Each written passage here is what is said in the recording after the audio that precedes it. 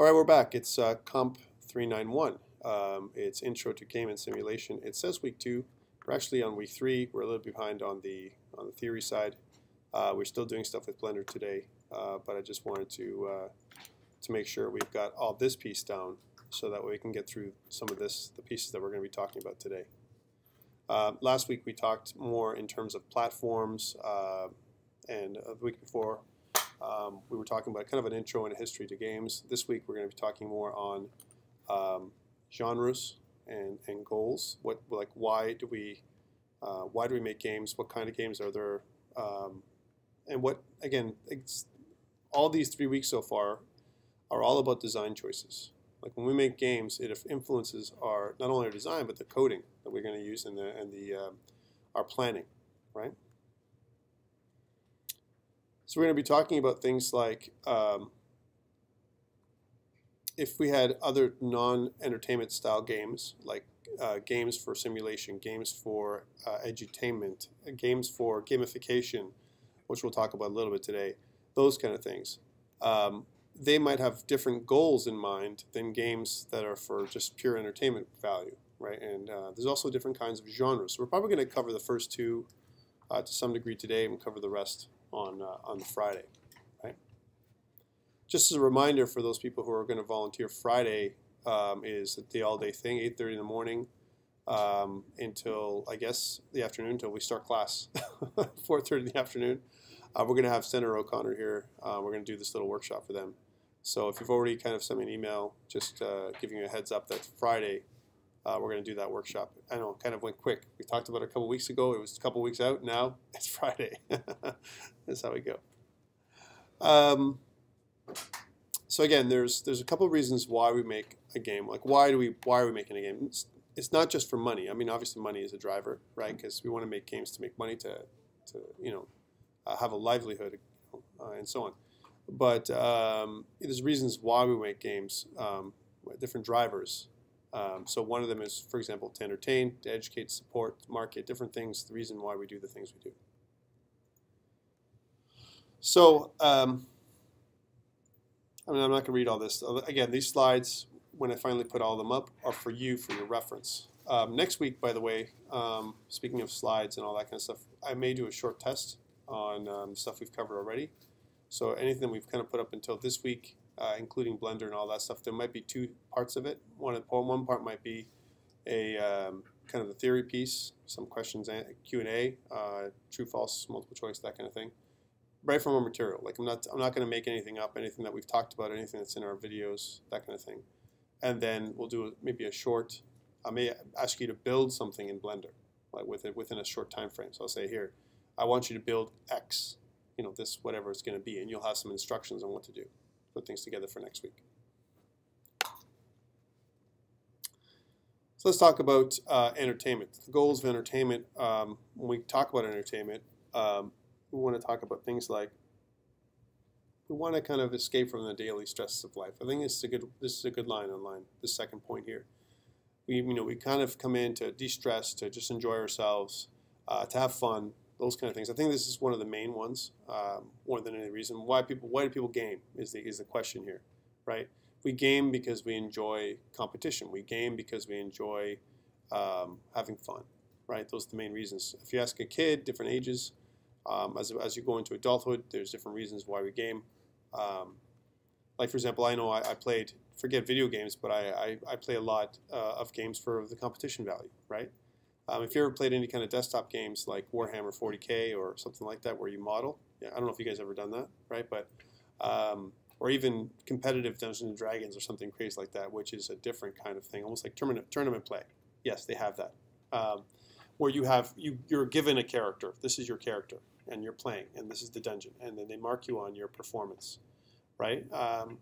Those kind of things. And those things happen normally inside of a convention kind of framework, right? Where you go to that venue and then you've already signed up for your tournament play and so on. And then you can win a prize or whatever. Tournament kind of play. You get points for this kind of stuff. And then you can go, if you follow the convention circuit for all Dungeons & Dragons kind of live, I'm using Dungeons & Dragons as an example, then what they do is they they carry your points forward, and you can qualify literally, like just like any other tournament. There's a qualifier to get into another tournament, different kind of play. But again, the goals, the key performance indicators for these kind of things is slightly different than, for example, playing a tournament for Dota 2. It's a different thing if you're playing that or Hearthstone or whatever the latest and greatest games are for competition. So I think we play for entertainment, but there's two piece parts to that. One is for fun, the other one is for challenges or competition. And here's an example of kind of an older game, Uncharted 2 Among Thieves. Then there's the social aspect. There's different kinds of social games. I mean, I can't tell you how many games have been made for Facebook that I keep on saying no to. No, I'm not playing that game. I'm not playing, this game or the other game, Candy Crush Saga. I don't want to play that game. Don't send me that invite anymore, right? But people play it all the time. There's all kinds of stuff that they play from a social aspect, where they play, to kind of show that, they're playing this game. How many points do they get? Other kinds of they're kind of community type games where you play and you compare your score versus other people that play along with you, not just in a cooperative or head versus head-to-head kind of game format.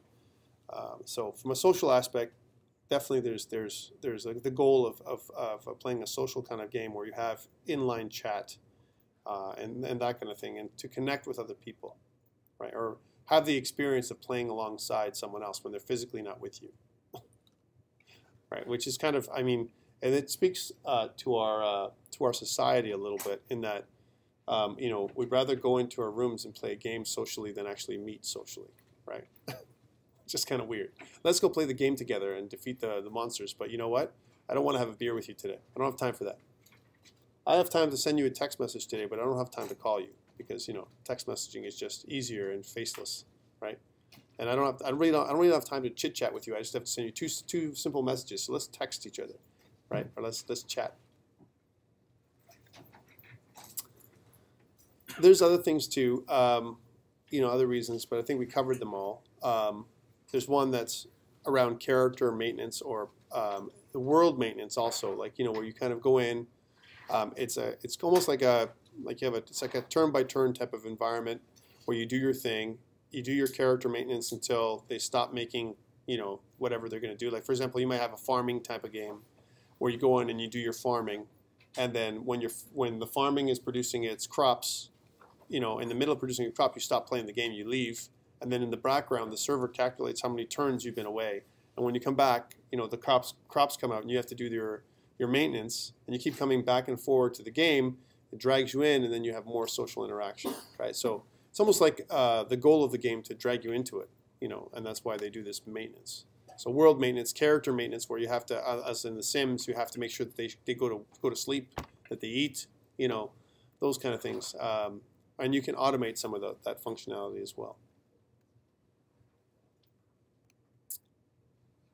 I'm not going to talk about this. I kind of talked about it, but here's a good example of kind of a past game that was fairly popular. Again, this is going back to 2012. Now, for the last 3 years, there's been a million more games that are more popular than this one. Educational games. And when we talk educational games, I mean things made for education, to educate. And I think the whole term edutainment, where you kind of, it's entertaining to learn. A lot of it's geared towards kids, right? Where you want to learn things like how to read online, those kind of things. But further than just for kids, there's other kinds of simulations. Like for example, I want to learn how to fly a plane, right? So there's these actual cockpit simulation games that are made for the military and for flight training schools, where before you actually get into a real plane, this flight simulator looks pretty good. It's all digital, so there actually aren't any switches or whatever to throw. But you kind of do a little bit more on the online simulators to get a feel of all the controls, but they're the exact same controls you'd use in a real life scenario, right? And actually, there's a 3-step process now. If you're in some flight schools, what they have is they have a cutaway cockpit, right, which looks like almost like a real plane, right? And then which is your simulator. So you actually go in the simulator, And then there's also the online type version of your flight simulator game where you play and it looks very similar. Obviously, you want to get the flight simulator time is really expensive, and there's only a limited amount of people that can play in a real simulator where you kind of walk in and physically, play with the switches. And so you're controlling a game. The viewpoint looks almost like a virtual reality that you're flying the actual plane, but you haven't flown the plane yet. And the reason for that is because you want to train the potential pilot to do takeoffs and landings, to perform emergency maneuvers, all these kind of things that you can't do, in real life. Because if they perform an emergency maneuver in real life and they crash your plane, right? Planes are what? At least even the cheapest ones are like millions, right? 30 million, 10 million. So you're looking at, and potential loss of life is also the other reason. So this is why we do simulations. There's a really good reason for this. And there's so many other kinds of simulations out there that could be played for the purpose of teaching, as opposed to, just pure fun. Sometimes also, from a distance learning perspective, I kind of talked about this a little bit, how e-learning is really boring as hell. Like we play, you get an e-learning kind of course you have to do because, maybe it's a component. You want to do one component that's in class and then another component that's online. And the online components are boring as hell, right? Even if it's an interesting material, it doesn't matter. It's just the way it's presented. So there's a whole space. There's a whole, I would say, a vacuum of an area that if you wanted to make games to educate, like almost like, I hate to use this dirty word, gamify, right? Gamification. We kind of talked about that a little bit. It's really an industry that is growing, that's out there, that's in demand to create almost like, things like badges and stuff like that. A good example of that, and I'll take you just to a website that I really like. I think there's a if you want to learn AngularJS, right? They've kind of created almost like a game-like environment. So let's go to that. Let's go to angularjs.org for you people if you want to check this out. If you want to go to Learn, they've got a free course here on angularjs.org that is hosted by, actually paid for by Google, right? And if you look through there, if I go to Learn, I'm not sure if we're allowed to look at it from here, but it's actually campus.codeschool.com.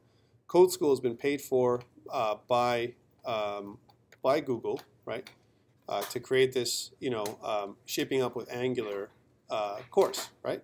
And the great thing about this, again, it's like any other online course.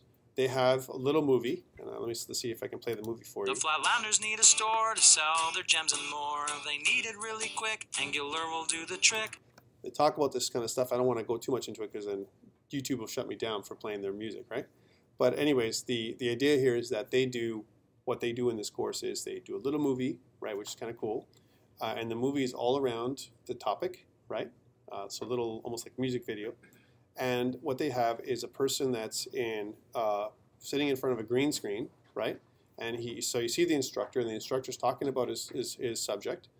And what they're teaching at the same time is AngularJS, which is a very popular, I would say, probably the #1 front-end framework nowadays for JavaScript, right? Go ahead. If you want to try this, to learn this stuff on your own, not today, but another day, the course is free, and it's, again, sponsored by Google, produced by CodeSchool, and you get these badges and points for doing your the course.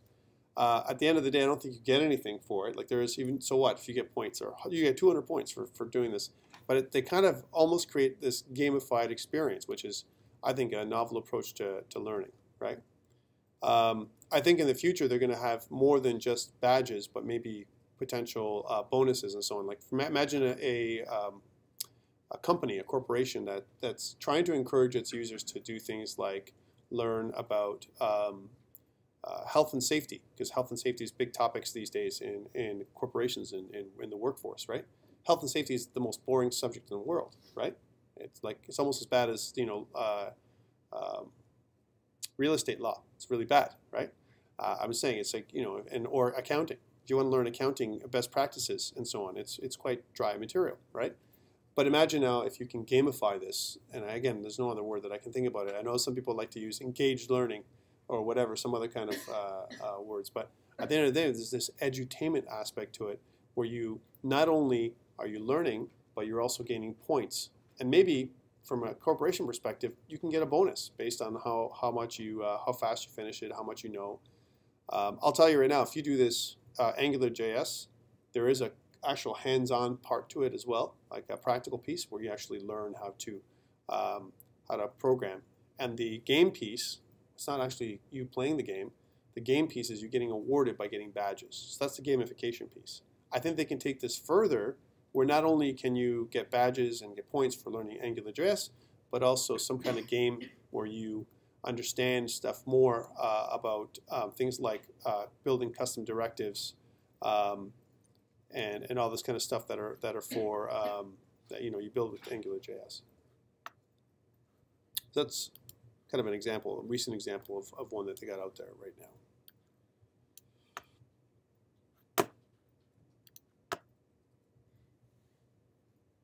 So again, a big demand. I would say there's almost like there's something missing today in terms of the way we educate. Think about us here in colleges and universities, right? You're taking this course. This is a great example of this. Imagine if I could continue to, if we had almost like this gamification piece to it. So not only are you learning, but you're playing, right? To me, it's always more fun. Now, there is an opponent to this whole process which says, if I force you, if I, make you learn, right? If I'm trying to force you to do something you don't want to do, at the end of the day, no matter how much I get you to play, it's not effective. Because really, it's all around your motivation. So if whether you want to do it or not, for me to get you to play a game to do it, as opposed to you doing it on your own, if you don't want to do it, it's a contrived process that may or may not work anyway. So that's the critical side of this. To me, I'm all for it. I think there's, like I said, a big market for this, and you're going to see, educational kind of games growing in leaps and bounds.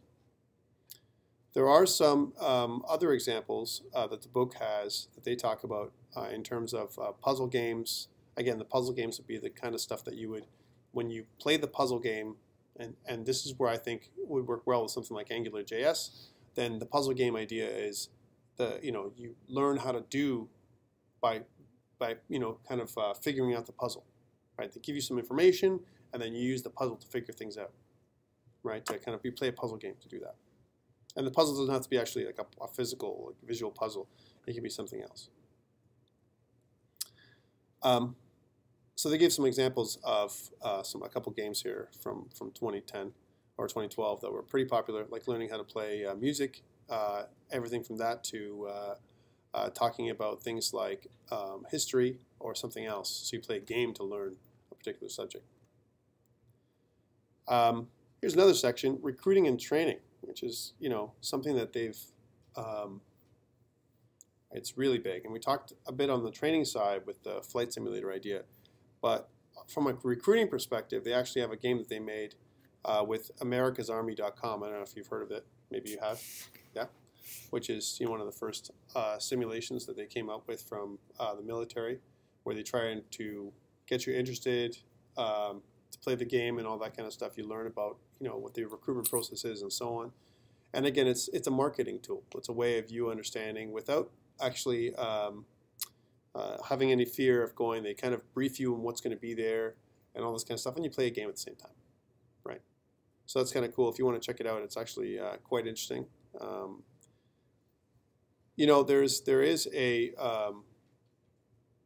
discussion, and it can cause controversy that should we use, it's not can we, but the question would be, should we use these kind of games to recruit and all that kind of stuff? And because of the whole aspect of, we're recruiting for the military, right? Do we really want to recruit people with games to kill other people, right? I'm just saying, right? Or even they might talking about defense. You're being recruited into the military to defend the nation, right?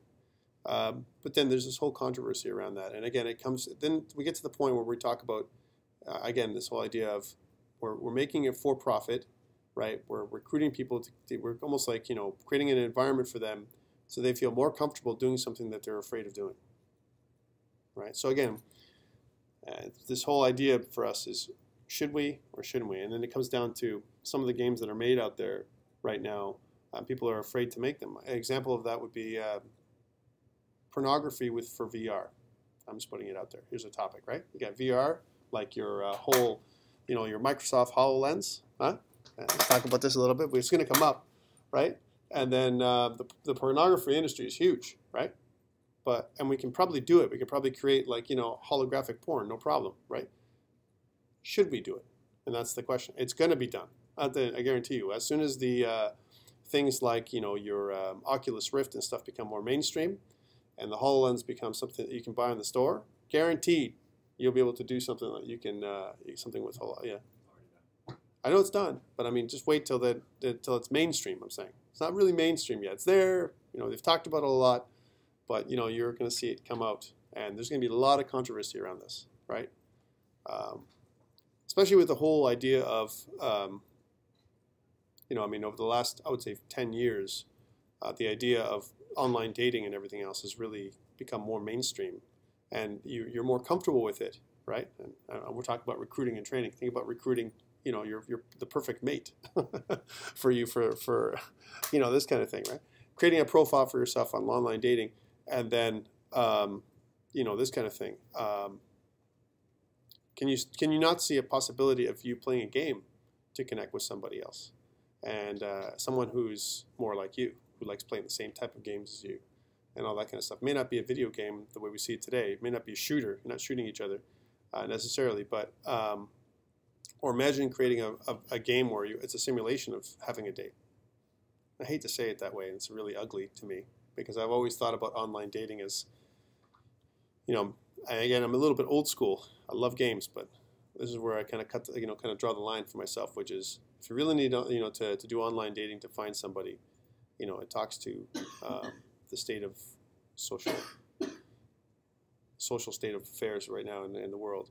I always kind of look at that, and if you take it one step further, where you actually, you're not really dating, but you're virtually meeting somebody, that's to the next level, right? And I think it's possible, and I think it will happen. I think you're going to kind of create rooms where you can virtually see somebody else in their virtual form, and you're going to go there with your VR helmet or your whatever it's going to be tomorrow, or your chip in the eye, whatever, and you're going to see something that doesn't really exist in real life, right? And you're going to have an interaction that's safe, that you can cut off at any moment. Okay, I'm canceling this date. Press the button, and now you're gone. And you can do this anywhere in the world. So you can meet, date a girl or a guy who's in a different country. Like, you're dating and you're virtually meeting. You're sitting down and having a virtual drink, or whatever. Maybe you're having a real drink. I don't know. But at the end of the day, this is the kind of stuff that it goes one step further with this whole idea of recruitment, right? We want to recruit people to join a company. We want to recruit people to join us. And we're going to use games to do it. Yeah, you like that one? Human sim. We're actually you're using a simulator to do surgery. This kind of idea, right? Health and fitness games are huge, right? I mean, ever since I think the big one for me was when the Wii came out with their Wii Fit and all that stuff. When I first saw that game out, when it came out on the Wii, I was like, I got to get that. I was one of the stupid people that got it, with the whole platform that you stood on and everything else, the balance board. It was neat. It was a neat idea for you to be able to count your calories, and they made you do exercises and all this kind of stuff. If you're into the whole fitness thing, it was a way of mixing exercise and fitness. And then, of course, they came up with all these dancing games. Hey, Vanessa, right? Vanessa, I put your name on, talked to you on YouTube that said you're an internet sensation now. You should take over from Cherry Blossom. But anyways, so they have all this this stuff where they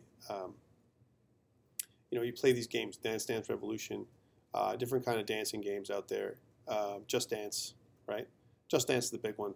I know that my kids always get it every year. Just Dance 2015. We're gonna get another one. Just Dance 2016, right? It's coming, right? And every time they include a few more songs that you can dance to, and some crazy hip hop or something else. There's no way you could do it unless you did this full time. I know people do Dance Dance or a Revolution or Just Dance, those kind of things at home for fitness. They actually, they do it because they want to lose weight, or they want to dance. They enjoy dancing, the music, right? It's interesting to me because, again, it speaks to, can I work out at home? The whole idea of the home gym, it kind of aligns with that nicely, right? Why do people do things at home? Why do they have a home gym, right? So they don't have to meet other people. They want to do it on their own, or it's convenient. One of the two things. They don't have time to go to the gym, so they build a home gym. They get a treadmill. They get all this stuff. So imagine now you don't need any of that stuff. All you need is your body weight, right? Body weight exercises, and a coach, which is an online coach, which is what Wii Fit has and other games like that. There's so many out there now. To try and get you to do this kind of stuff. It's almost like how we used to do it. We used to put a videotape in and follow the aerobic class online, right? It was the same idea, but this time now you have a coach that says, okay, you can go a little faster, or you're a little off, try that again. Those kind of things, right? Whereas before we didn't have that. So I think there's still quite a huge market for health and fitness type games. Think about all the wearables that are coming out these days, right? 99% of all our wearables, they're all wearable fitness, kind of trackers of some sort or another, right? Whether you have it from, and how can you imagine if you had a fitness tracker that was made for a console? So you kind of, you're playing a game, and like the Wii, and now you have a true fitness tracker that keeps track of your calories, very, very clearly. You go jog outside and come back in, you get some points, right? Or whatever. You're going to go on the treadmill or work out, and you get points, and it adds into the social aspect of the game. And there's different apps, like actual iPhone apps and Android apps that actually connect to, to that. An example of that would be MyFitnessPal, that keeps track of your calories and so on, and you get points. And then there's a social aspect where you can share your how you did this week with people in your network, right? And the same thing with Map My Fitness and Map My Run and different things like that. There's other apps out there that do the same thing, and they kind of gamify the whole exercise experience. Another one would be Fitocracy. If you look at that, there's another app like that. All these different apps that help you, whether they're mobile apps or they're console games or whatever, that help you or make you feel that you're gonna work out, and it's easier and it's fun, and you can do it on your own. This is interesting. The stats say that a recent study over the last 5 years or so say that surgeons who play games for 3 or more hours a week made 37% fewer mistakes. I like that. Get those surgeons to play the damn games, eh? Because I don't want them to make a mistake with my heart or something crazy like that one day. The other one was that they're 27% faster than their counterparts because they get this whole hand-eye coordination thing by playing these fast twitch games, right? Interesting. And there's a good example of EA Sports Active 2 with the Wii Fit. This is where this is kind of a little bit outside of my experience in terms of lifestyle type games that you want to play to kind of expand your consciousness and all this kind of thing. There's a couple titles that they talked about here. I looked them up. Darfur is Dying and Redistricting Game. These are kind of games that kind of give you awareness of different social issues and those kind of things that exist today that maybe you don't want to talk about, or maybe that kind of drag you into understanding the issues a little bit more than if you were just having you read a paper on it. Again, not my type of game. I'm not so sure if it's your type of game, but they're out there, right? So just it's just an educational piece to understand, kind of the goal of why these games have been made. Mostly by non-profit organizations, politically or a politically driven game or a religious kind of game to make you understand or to give you some to fill in a gap in terms of your religious understanding or political understanding or values, attitudes, life, whatever. I would mention it. I'm not going to talk too much about it because, from myself, it's not something that I'm interested in doing. I don't usually look at the computer to play, games about social, how to be socially good, right? But that's just me. Aesthetics and creativity. There's tons of games out there like that. I remember things like even games that weren't made on online or with video games like Light Bright. I don't know if you guys ever remember that, but you actually put some lights together and create almost like a game with lights, an electronic game. Or drawing type of games where you kind of draw, it's like a game, but it's not just a drawing program, but an actual game where you can play to win, right? There's all kinds of stuff out there where you can create stuff. An offshoot of that is things like where you play stuff, like you play instruments. So you create music. Guitar Hero was kind of like the first one where you actually, it was kind of, it's almost like this. It's almost back to this whole idea of health and fitness. You know, it's kind of a mix of, I don't know if you ever played Guitar Hero lately, but it's like, it's intense. Like, you know, especially on the higher levels where you play extreme or something or crazy. You know, it can be very, very, I mean, I don't know how many times I've jammed my thumb, you know, playing that stupid game, right? Especially some of the later versions of Guitar Hero and those kind of games, guitar type games, where you actually have to know the notes and know how to play guitar, right? There's games where you actually, if you know how to play guitar, it's not just like hitting the notes, but actually playing the guitar to compete. And this is where I see this an aspect of this, how it fits with this creativity stuff, where you have, you know, this is an example of Guitar Hero World Tour, where you can kind of share instruments. They used to have that. It's kind of waned. It's not as much. Say the whole Guitar Hero thing was a big fad for, I would say, a good 2-3 years. Then afterwards, just kind of it went away. But not that it's not going to ever be back. I think it's great from if you have 3 or 4 people that can play it with you. The challenge is that you don't always have 3 or 4 people that you can play it with you. And then even playing with groups that are not physically in your location, like if you're playing online with somebody else, there's a bit of latency. I don't know if you ever tried it, but it's definitely not as easy to do it as opposed to, you know, doing it with someone physically there. So there's the disadvantage, right? But I think it was definitely something that came out where you're creating art, you know, because you're trying to follow along with the song. And I can't tell you how much fun you can have by actually doing, you know, something like that. If you've never done Guitar Hero or some kind of singing game, you know, Lips from the Xbox, they used to have that. There's a bunch of them out there. And where you can actually add your own ad lib and stuff like that and add your own stuff for extra points. I think this kind of goes into the creativity aspect. This one's interesting. That game company's Flow and Flower, right, where you can actually create art by playing the game is very interesting. And I actually showed you one before, which is that whole, there's some apps that came out for different platforms. For example, Android and iOS have this Node Beat game, or that's fairly recent, that you can make your own music by, you know, putting a bunch of nodes and floating them around and then connecting notes and so on to create your own music and so on. There's a lot of games like that now that are not for points, but rather for the output is something that you would create in the end. And they're very popular. People pay for those games. Like Node Beat, I think it's $1.99, right? Which of course my daughter and my son like love, right? So of course I had to buy $1.99 this game across all my platforms. So can you imagine the money they made? Lots and lots of marketing and advertising type games, tons and tons of them, more than I'd like to even talk about, right? Where you play a game, you know, because you know, you're interested in a product, and the product itself gives you these, you know, kind of a little game to play to get you more interested in the product. Some of this would be, you know, I mean, it's kind of, when I say marketing and advertising, it's not just about products, but even about movies, where you might have a movie type game, you know, before the movie comes out to create excitement. Part of their marketing strategy is to create an online game or a puzzle, and so it's part of the game. If you know the environment, then you know about what things about the movie, you can play the game, and then you learn more about the movie. It might unlock an Easter egg, something that you're going to learn about that you can, you know, that they're going to talk about in the movie, and so you get the reference, you know, like one of those things.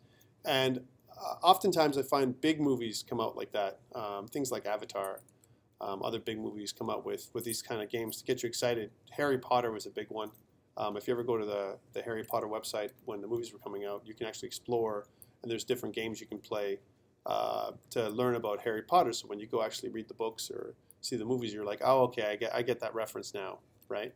And that kind of thing. So a lot of it is for marketing and advertising, to market, to make you understand and draw you in to the whole product that they're selling.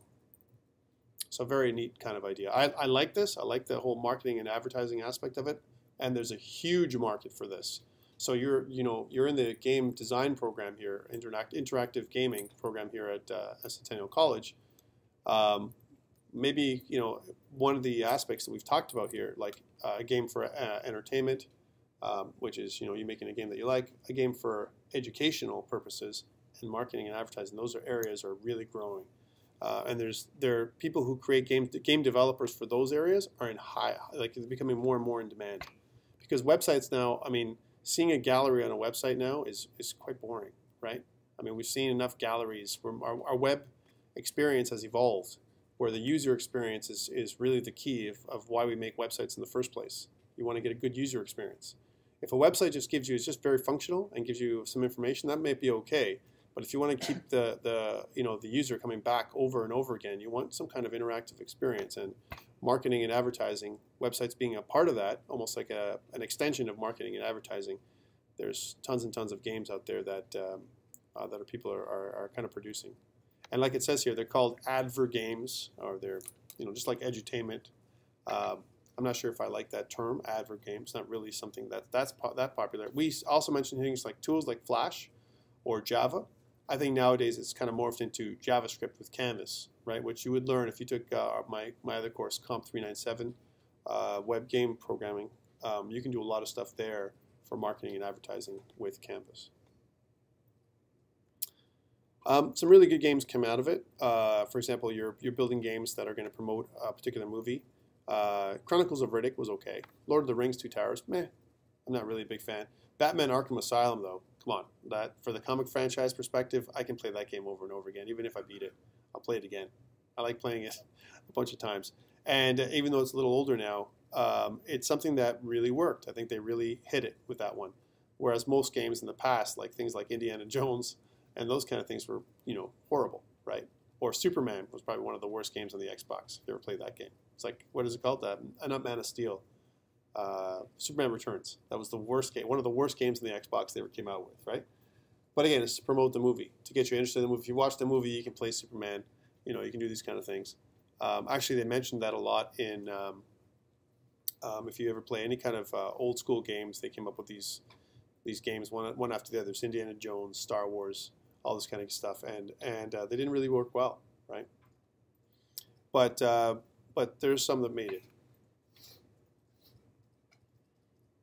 And there's marketing and advertising with Guitar Hero. Again, you know what? I like the idea of this is the Pepsi Music Challenge. Genres. So again, we talked about different kinds of games. I don't know if we have time to talk about genres before we move into more Blender stuff, because I want to talk more Blender stuff today too. Let's leave it here before we go into genres. I think that's enough. We'll take a short break, 10 minutes, and we'll come back and we'll do more Blender. Okay?